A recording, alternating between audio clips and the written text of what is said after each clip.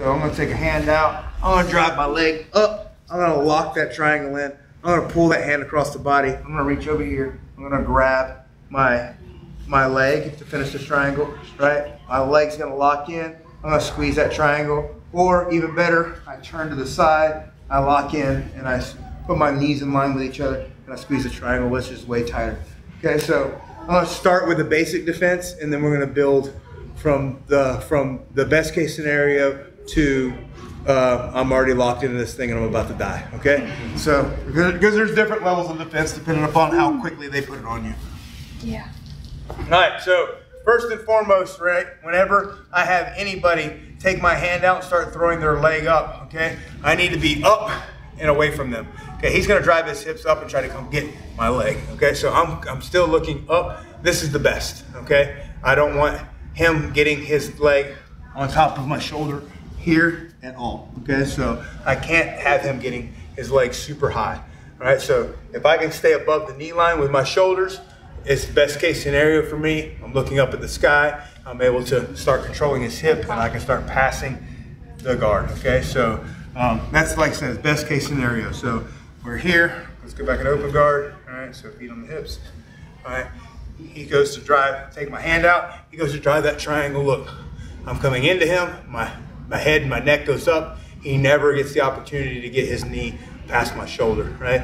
I'm immediately gonna start controlling that hip. I'm gonna bring him back down, and I can start controlling and passing his guard by controlling his hip, okay? So that's best case scenario, all right? And then we're gonna work from there. All right, so the next level of that, he's got his leg up there, right? All right, and he's got his foot on my shoulder, but I do not let him get my hand across my body.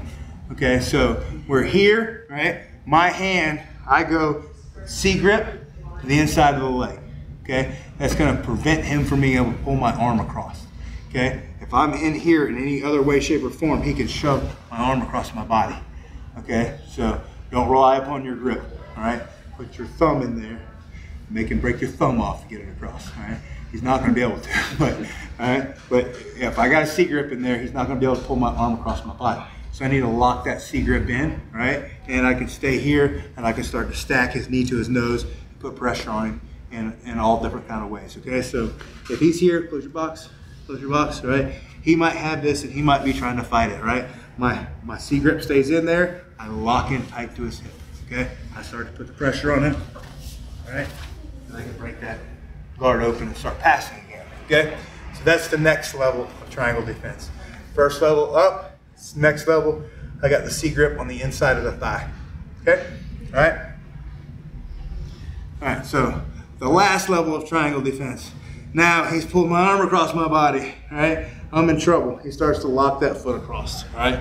I'm gonna reach up here, I'm gonna grab his knee, all right? Walk it in, okay? I'm gonna reach up here, I'm gonna grab his knee, all right? I'm going to sprawl out and go chest to the floor, right over here, okay? I'm gonna drive his knee to the floor, okay?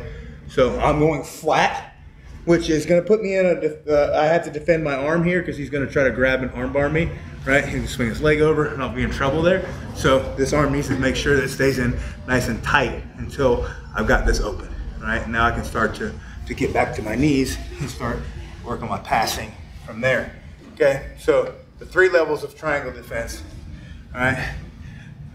We'll start first, all right? First level, he takes an arm out, he drives the leg up, I'm coming in, I'm not letting that knee get above my shoulder line, okay? Second level, he caught me here, he got his knee up there, right? I put my hand in here, all right? My arm cannot go across my body. I drive my elbow down and control his opposite hip when I do this, okay? So he can't pull it across. All right, if I'm floating it out there, he's gonna be fighting behind that elbow, trying to pull my hand out and get it across still. So I hide my elbow down there, so if he tries to reach down there and pull it out, right, it's very difficult now. Okay, so I hide that elbow because I want to try to break the guard going this direction anyway. All right, lastly, he's pulled my arm across.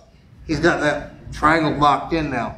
I've got, if he's locked in and squeezing and pulling down on my head, I've got about 8 seconds before I go to sleep, okay?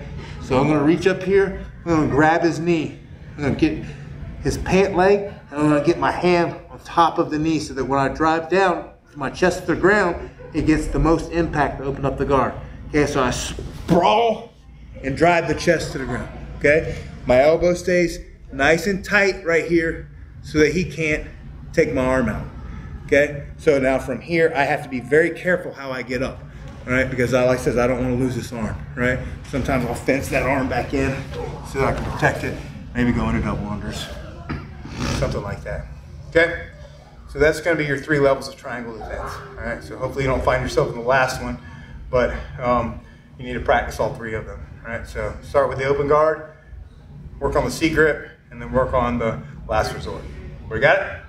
Let's do it on 3. 2, 3.